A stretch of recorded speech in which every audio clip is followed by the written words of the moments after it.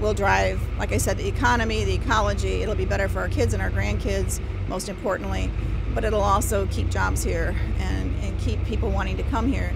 It is, the Midwest's greatest opportunities right here in our inland seas. And I think people just don't understand.